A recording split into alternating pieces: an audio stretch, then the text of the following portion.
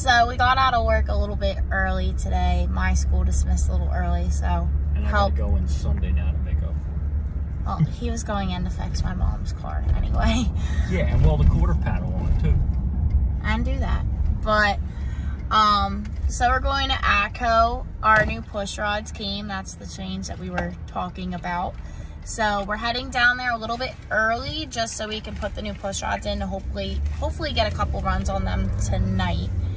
But it's kind of hot today. I don't want to be there all night because I'm still recovering from Tuesday night because I'm tired. Recovering for the last 7 weeks. Yeah, that too, but still mostly Tuesday night because that was the most recent.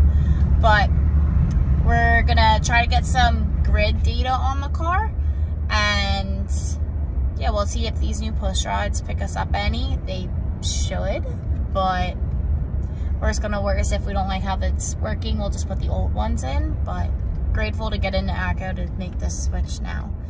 I don't think tomorrow is going to happen for the race because the weather's not looking good. So I think we're going to go down and pick up tires tomorrow instead. So this will probably be my last race with these tires, and we're putting the new ones on. They're the same tire, but still. Now I can do a little bit of a bigger burnout, I guess, to say goodbye to them. I don't know. Yeah, well, the tread bars still aren't even up. It's the sidewall, so if you got a foot brake car, have a set of tires for you. Yeah, we have set tires for you if you're foot braking. But we'll keep you in with the runs. Hopefully it's an easy night. Only got 2 passes on Tuesday because of that crash. So hopefully tonight goes smooth and we can get some good hits on the car and be out before 10 o'clock. So we're at the track trying to put in the new push rods. So far we're taking off the rockers and getting the push rods out. We're gonna put the new ones in a couple minutes. So I'm gonna let you take a peek at what we're working with.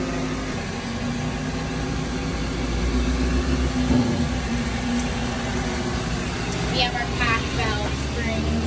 Just took off our Jessels. This side's done already, so that's pretty cool. Throttle stop. Finishing up this side. Our new push rods, so hopefully we'll be ready to go in about an hour, which is about when they're starting. So get some good hits on it. Now maybe one day I'll walk you through this build. Because I mean, I'd say it's what, $8,000, $10,000 before inflation. Yeah, probably when we bought the stuff, probably about 75, 8 grand, but the little things that add up to $1,000 and yeah, gaskets, like oil. Yeah, about $75,000, $8,000 before inflation.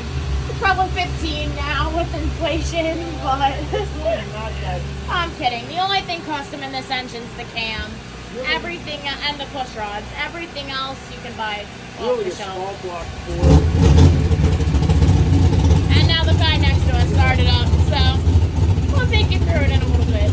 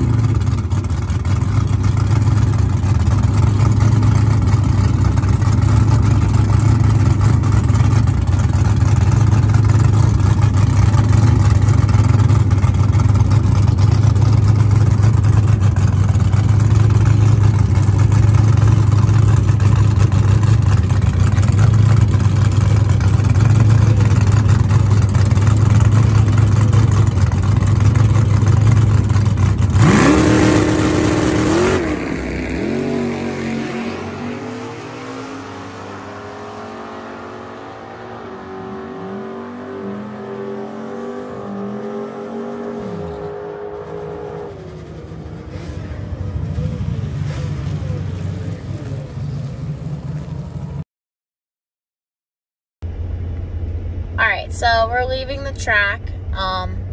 Early, like we always do. Early. It's 11:39. My watch is dying. My phone wasn't staying well. The goal was to be out by 9 o'clock. Yeah, goal was to be out by like 9 o'clock. I was in the staging lanes for my first pass at 9 o'clock. So basically what happened was we got there and we put the push rods in. That went pretty smooth, so like no real issues with that. It just took a little while. As soon as we finished up the generator, this is my fabulous look continuing. The generator stopped generating. It was running, the motor was fine, but it stopped putting out power, so I couldn't charge my car. So we only did 2 runs.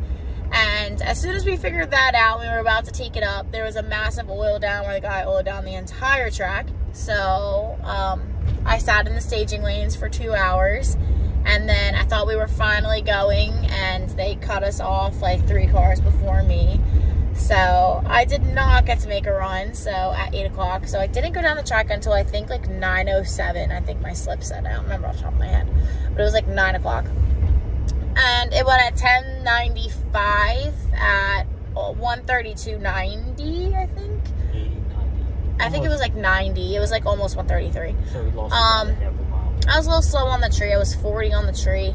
Thought I was a little bit better than I was, but it could also probably be because these tires are a year old and they're kind of beat up. Sidewall. The sidewall. So we're gonna put new tires on. Yeah, the rest of the tires. Oh, I said that. The rest of the tires fine, but sidewall is probably a little beat up. So we're gonna see if that helps. If you're a foot breaker. Yeah, if you're a foot breaker, I know we can get some tires. But so 10:95 wasn't too bad. Came back around maybe about 40-ish minutes later, made another pass, and it went 10:88 at 1:32 again. So right there where I wanted to be. I was 11 on the tree, so definitely getting in the groove. All I know is we let the tires up, I let go of the button, and it left good, so I knew my light was going to be good because it did exactly what it was supposed to do. But again, don't have a whole lot of content in this video. It's kind of like Tuesday night, but I think this one was worse because we sat in the lanes the majority of the time. And there was a good turnout. And there was a very good turnout. We didn't have enough battery to walk down. We didn't have a whole lot of battery to walk down the lanes and record it. A lot of no-time cars. A lot of no-time cars. There were definitely a lot of people in the burnout box stands that are gone. A lot of people parked along the fence, too. A lot of spectators in the stands. Yeah, spectators in the stands. Even if you look at the stands and you're like, there aren't a whole lot. One, Atco stands are huge. Two, a lot of them park along the fence or they're in the burnout box, which without the stands, you really can't see a whole lot in the burnout box. But definitely a lot of traffic there. A lot of traffic in the pits. I know I walked up to go like to the bathroom and the concession stand was like super packed. So very good turnout tonight for a Friday night. But I mean, they always get a good turnout Friday night, but it was a good day. Pretty good barometer, but the water greens were kind of high. Humidity was kind of up there. So the fact that it did 1 in 32 in those water greens, we're happy with. Yeah, high 132, we're happy with.